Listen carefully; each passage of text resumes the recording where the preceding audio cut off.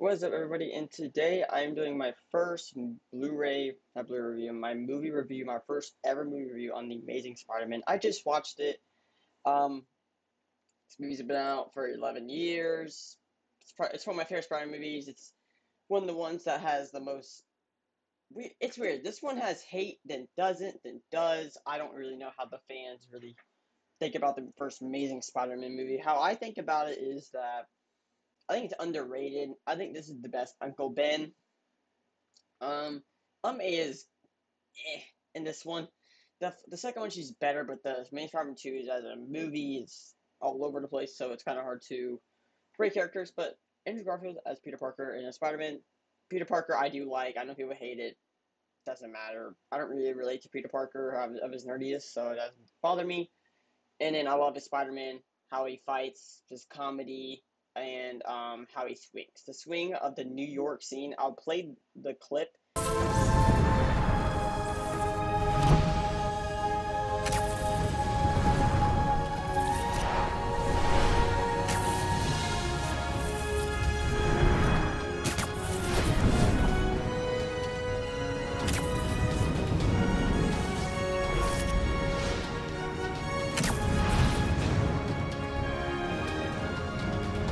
A little bit of it, how it is. That's probably the best part of really the movie and how I like Spider-Man as. That's why I like Andrew Garfield Spider-Man. He knows how to do they know how to do the swinging parts. That's what Tobey Maguire does lack, but he still does great moments. It's just he's kind of just swinging straight, where Andrew Garfield's like flipping, going crazy. Love it. So my positives of this movie is pretty much almost everything I can think of. So my positive is I like how the lizard looks. I like Andrew Garfield's suit. It's probably one of my favorite suits ever in the whole entire franchise. I know people hate it. My opinion. I think it just makes you want to make a suit for the movie, not for what if it was like that in Amazing Spider-Man 2 or No Way Home. This is Amazing Spider-Man. We aren't in those movies. So love the suit. I like in the very beginning when Uncle Ben does die, he tried to go into the other suits. His version of the homemade suit is one of my favorites. I think it looks goofy. One of my favorites, and then Toby is probably my second favorite of that suit as well. Tom Holland's trash. Trash suits. He has so much bad suits. His main suit is bad. That's how bad Homecoming is to me. But so yeah, and then the positives I would say is the dad family plot line is trying to do the different line. I know that's another nitpick people say. I love it actually in this movie. Uncle Ben's my favorite in this movie. I did not like him really in the first Spider-Man movie. He's great, but I don't really like him in it. I like this one. This one he has like more connectivity to Peter himself, where Tobey Maguire's like bashing him and yelling at him, saying, "Oh, you're not my father," and stuff like that. I don't like that. Don't like that scene. Don't like that at all. So I like this one when he's connecting with Uncle Ben, like with the trophies. That's a funny comedy scene. I like Aunt May and Uncle Ben together in this movie. They feel very connected. Aunt May didn't really in the first trilogy. Not really for me. And Tom Holland not at all. That's just like a chick. Like it's just a girl in that one. I don't know why they did that. Um, but yeah, amazing. Really okay character in this. She doesn't have a standout moment. Really for I know she cares about Peter, but not really. No standout moment for her. I don't remember really anything besides him she yelling at him, dumb part. I'm trying to think of anything else here for character. Not really.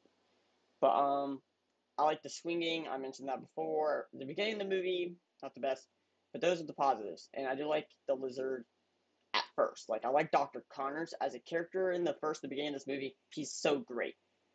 And then we'll go to the mix elements. So now we're going to the mix elements of this movie, and that is Dr. Connors as a character and moments of the lizard at parts.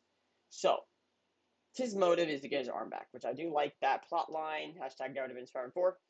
But hey, it's in this movie. And I like it enough. I like that they have this Richard Parker little secret thing. That's kind of cool that Peter kind of made the lizard for him. I don't like when this character shows up and it's like, oh, you got to do human trials now because Norman Osborn's dying. It's like, and let him die. We don't need him. Because the main Spider-Man 2 makes no sense. why Norman Osborn's here or Harry's here and he's still alive, so that's dumb. Dumb, bad plotting. Really bad plotting right there. And it makes round two makes it even worse. And so that's why he injects himself and becomes the lizard. Which I can get that because he has to do that to pretty much kill that guy. Which makes sense. I like that. I don't like when after he does that, he's just attacking all the time. It's just like, why? What is he doing that for? And then he has like, I like the voice in his head in the sewer. I like that part, but it's just like I don't know.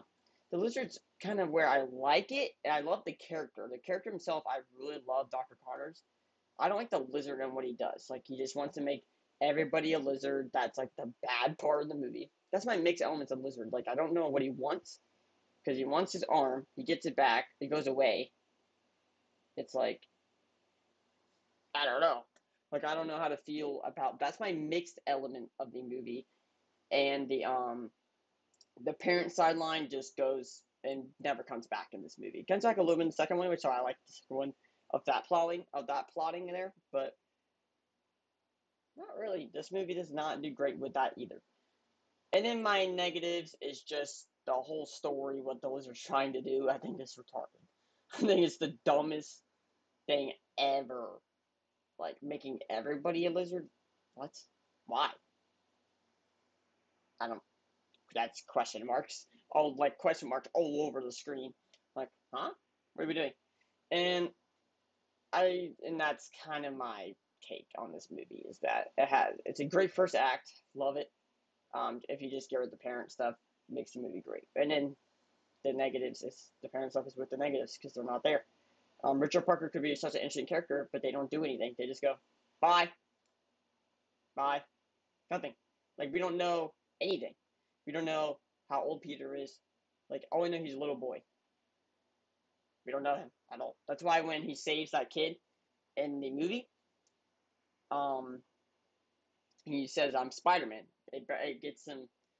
It gets him like it's a weird. I can't find the word for it, but it makes him feel like a person because I don't think he felt like anything in this movie. Yeah, Peter Parker's very depressed. That's one thing I have not mentioned as Peter Parker. He's very depressed. He's very quiet. My Peter. So I don't really have a favorite Peter Parker. I can't pick any. Tobey Maguire is great, but then there's moments I'm like, ugh. Like that. I'm not your dad part. Don't watch that. That's just no. But overall, this movie I've always loved. I've always thought it's underrated. I look at Letterboxd's people's list and I'm like, I go to comic book movies, not the ranking. The rankings are all over the place. Setting of mine and changes all the time. But when I went to the comic book rankings of this other people I follow on Letterboxd, it's all over the place. It's like 100 place. What? That's like half of the MCU for me. And DCU, there's so much. That Green Lantern's in my top 30. I don't know exactly where it would be if I had all the MCU, X Men, Blade, the Punishers, like Ghost Rider, everything. Who knows that how high it can get? Because I love this movie. I think it's very underrated. It has a lot of hate because it wanted to do something new and it didn't. Because they marketed it as something new. I understand the frustrations of that. That makes sense. But for me, love this movie. It was great. Um, I've been loving it ever since. I know this rewatch it just felt too fast. I'm like this movie should slow down a bit, and it didn't. It just it was going like this. It felt like a Fast and Furious movie, non-stop action. But hey, but as my review on this movie, I'm not really great with reviews on YouTube, so I have to like write a script, which I don't want to do all that. I just do it my natural way, and this is what the review is going to be. But yeah, let me know what you guys want me to do. I can do any reviews of any movies. If I have to watch bad films, that's okay. I'll do it for content. It's fun for me. It doesn't bother me. Like if I have to do Jaws 3, Jaws 4, Jaws 2, doesn't matter. Doesn't matter what movie. Doesn't matter if it's got to Egypt, Strangers 2, doesn't matter what it is, I'll do a review. I like changing up content. I like not only doing reactions. If you look out on my channel, there's been only reactions. That's the only ones I could think of until I really start editing heavy, intense videos. But yeah, I'll see you guys next video. Peace out, guys.